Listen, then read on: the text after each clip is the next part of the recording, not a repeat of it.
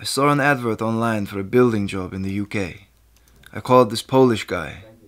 He told me it would cost £400 but promised regular work as soon as we arrived.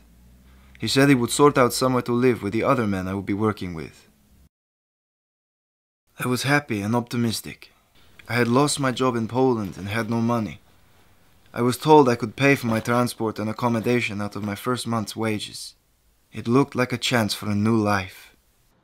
I was driven to the UK in a minibus with some other people and dropped off outside the accommodation. I came to the UK 3 years ago looking for work. I got some occasional shifts as a cleaner, but I wanted a permanent job with a regular pay.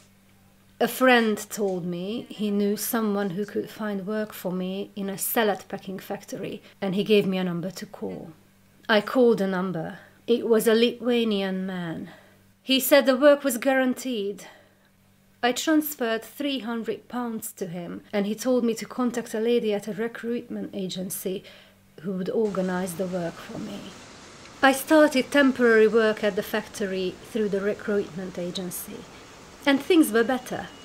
Even though I wasn't earning a lot of money, I finally had a routine and some stability in my life. A man picked me up in a BMW, took me to a house and told me I could stay there, but I would need to pay a £250 deposit for the rent. I had no money, so he said he would add it to what I owed him for transport. He took my passport and identity card to complete the paperwork for my job.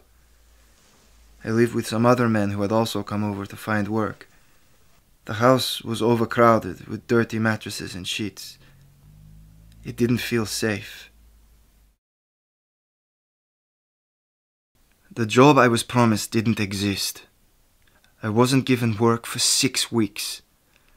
I was living with no money to support myself and completely dependent on the agent for my living costs. Each week I owed him more money since I was building up debt for food and rent. The agent made me open a bank account so I could apply for jobs, but he kept the bank card. I applied for a permanent job at the factory. The man who arranged the job called me and said that I had to pay him another £500 now that I had a permanent job. I told him I didn't have enough money, and he threatened to send some people to collect the money from me. The week after, I was walking home from work when a man stopped me. He grabbed me by the throat and demanded I give him money to repay my debt. He told me he would find me again soon. I heard that other people from the factory owed this gang money too. Some of them quit their jobs and went back to their home country. I eventually saved up and paid back the £500, but they told me that I owed them interest because I hadn't paid them back on time. I was taken to recruitment agencies to apply for jobs. He told me to give his address instead of the one I was living at. He told me a mobile phone number to give, as the recruitment agency would text me when more work was available. I was given a temporary job packing chicken in a factory. As soon as I was paid each week, he would use my bank card to take out all of my wages to cover the money I owed for travel and accommodation. He gave me only £20 a week to buy food.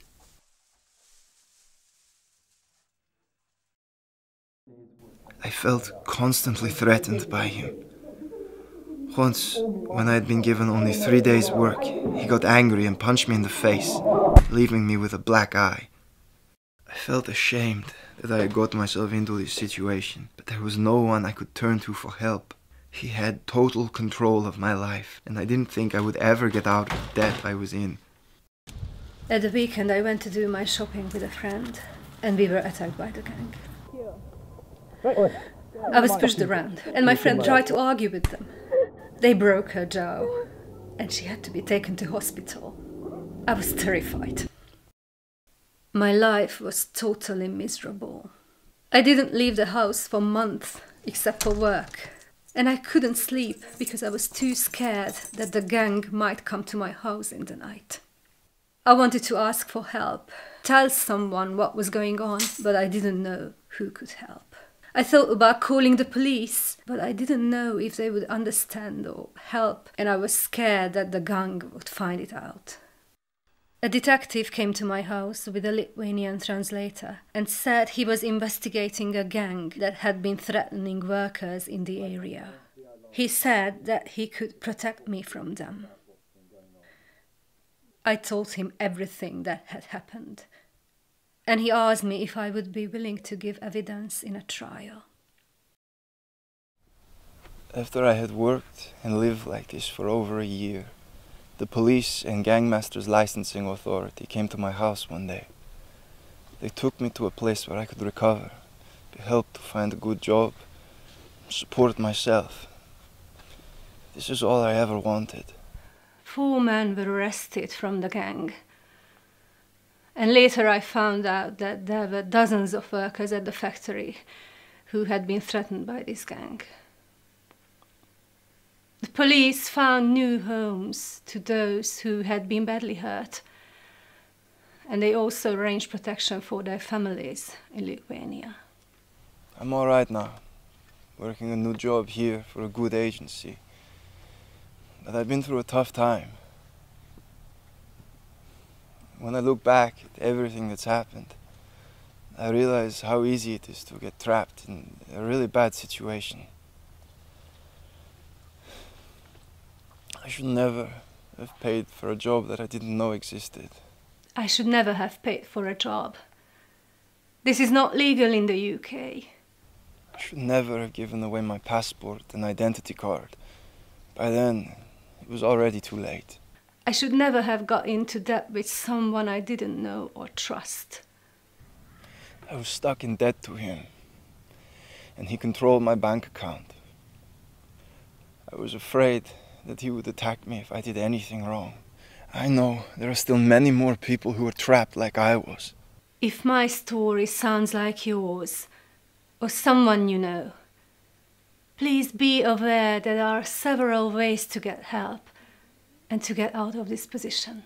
Don't get trapped like I was. And if you know anyone who is, contact the Gangmasters Licensing Authority or Migrant Help. Anything you say will be kept confidential. If you are being threatened, or you think you are in immediate danger, please call the police by dialing 999. Don't suffer in silence.